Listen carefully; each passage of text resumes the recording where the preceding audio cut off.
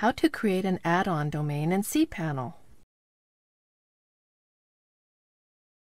This demo assumes you've already logged into cPanel.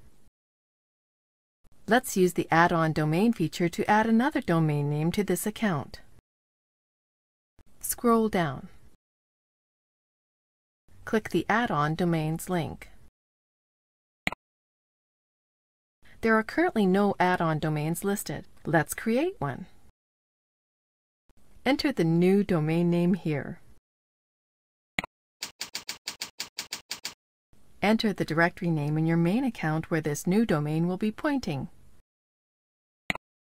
Then enter a password for this new add-on domain.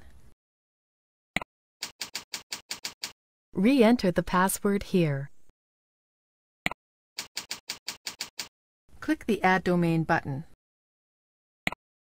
That's it. The new add-on domain, demo1234.com, has been created, and its website file should be uploaded to the abc123.com/demo1234 directory. A new FTP account has also been created for this add-on domain. Let's go back and take a look. Click the Go Back link. Click the Home icon. Scroll down. Then click the FTP Accounts link. Scroll down. There it is. The new FTP account that was automatically created for the new add-on domain, demo1234.com.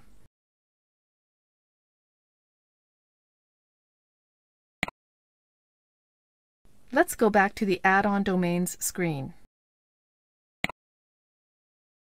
Let's remove this add-on domain from the account. Click the Remove button here. Then click Yes.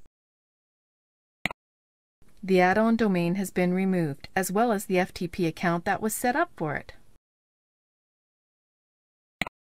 This is the end of the tutorial. You now know how to set up add-on domains in your account. Thank you for watching our tutorial. Be sure to let us know if you have any questions.